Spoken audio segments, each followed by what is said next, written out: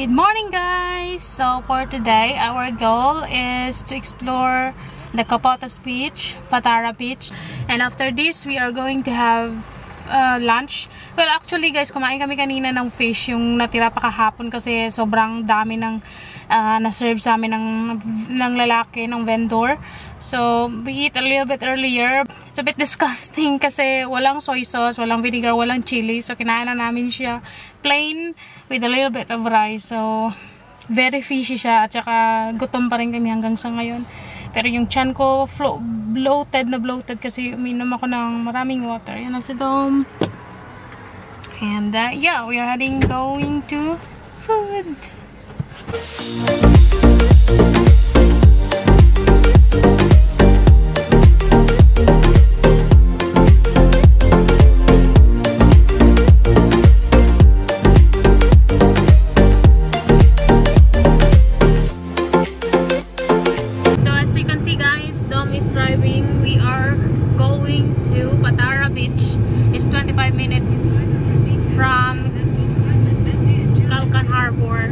Tapos lang namin kumain ng lunch. It was really a good lunch. And we had a gelato ice cream. Nagkikipagkarera kami dito guys sa mga cars. Kasi dito sa Turkey, the driver here are really fast. So, you need to be mindful of what you're doing on the road. This PATARA beach guys is one of the famous beach that you need to explore if you're here in Turkey. Parang ano siya guys, yung sand niya, parang desert siya. Yung, alam mo yung sa desert, hill siya na sand. So, mayroon ng ocean, mayroon pang desert sand. This is my view, guys.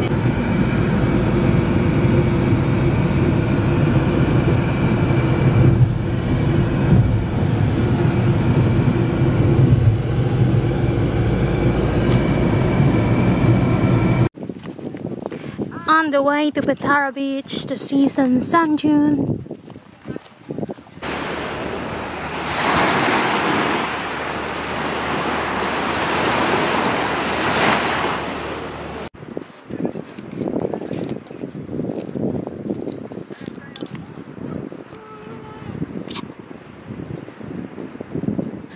Hello! So we arrived here at PATARA Beach. So ito yung one of the famous beach here in Turkey.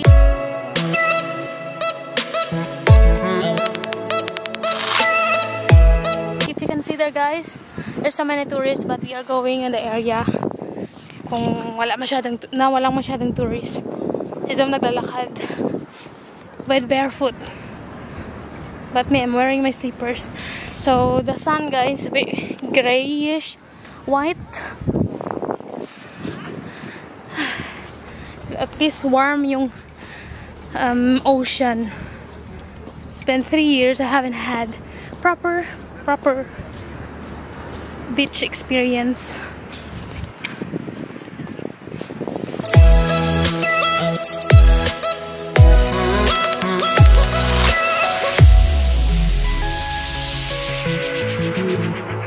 To go here guys, you need to prepare at least 140 Turkish lira kasi may entrance fee pala guys. Buti na lang may dalang cash si Dom sa gate. Hindi kami nakapasok. And it's also 25 minutes away from Kalkan Harbor. So you need to bring water as well.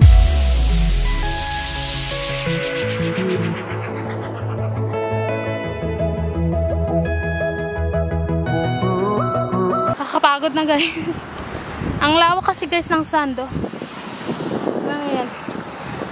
White sand from volcanic eruption million years ago. That's the sea. That's Dom. And this is me.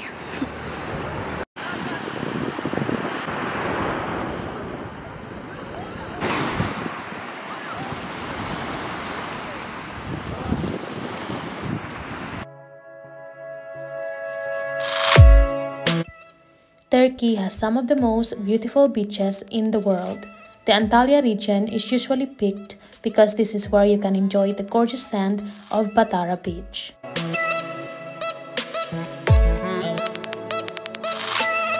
PATARA is a nature reserve an ancient ruined city, and a small village.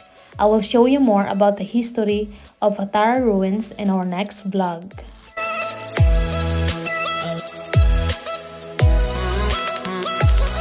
PATARA is 18 kilometers long of endless fine sandy beach pouring into a bright blue sea.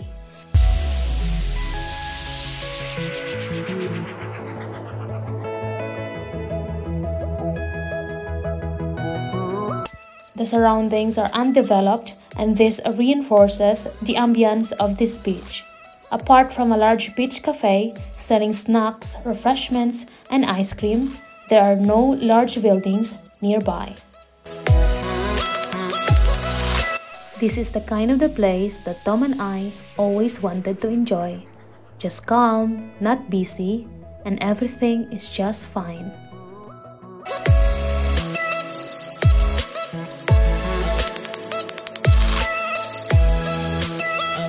So, are we going back? Yep, we will definitely going back.